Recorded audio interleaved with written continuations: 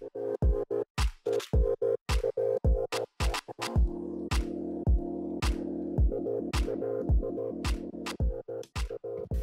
my name is Tracey Mokeira. I am a student at the University of Nairobi, 4th year, pursuing Bachelor of Science in Statistics, and I love traveling. My mentorship journey has been interesting. I've been assigned to mentors, a senior mentor and a peer mentor. My senior mentor is called Laimani Gatende and my peer mentor is called Maureen Chwaya. Through the many interactions that I've had, they've taught me the importance of always being present. They've also taught me the importance of always volunteering in whatever spaces that I get.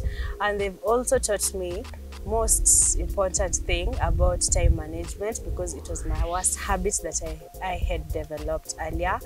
And also they've taught me the importance of having a good relationship with everyone. My community project has been an interesting project.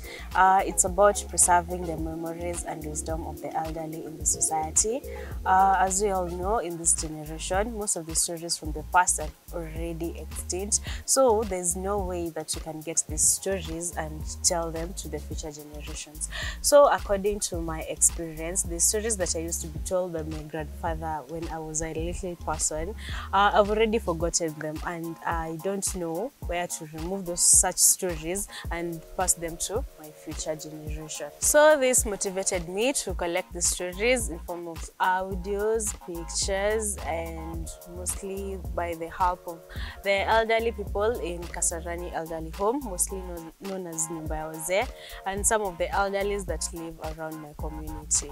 To get these stories from the past, you can subscribe to African Stories. It's our YouTube channel where you get all the stories documented.